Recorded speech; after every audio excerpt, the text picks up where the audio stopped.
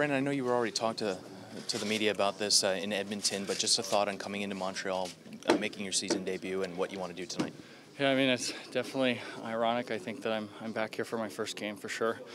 Definitely want to get off to a good start. I haven't played in a couple weeks, but been preparing, waiting, and got to make the best of my opportunity here tonight.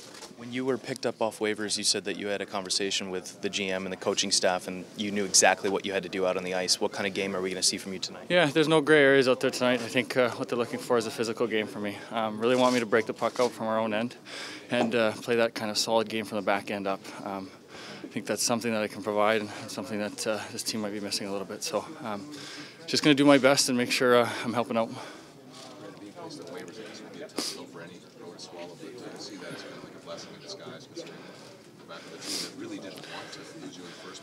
Yeah, I mean, definitely felt that, there was some hard feelings that, I didn't do my job properly.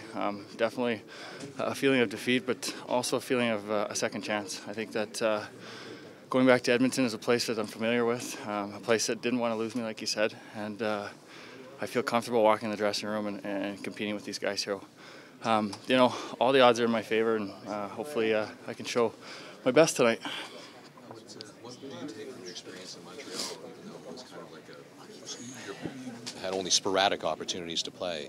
Yeah, I mean, it was a tough situation to be in. I also felt that I didn't perform as properly as I should have, and that was half the battle. But yeah, I mean, I've got to be a professional about this, and I know that I've been doing my part, working hard, being ready, and so this is my chance, and I'll bring it all out there tonight.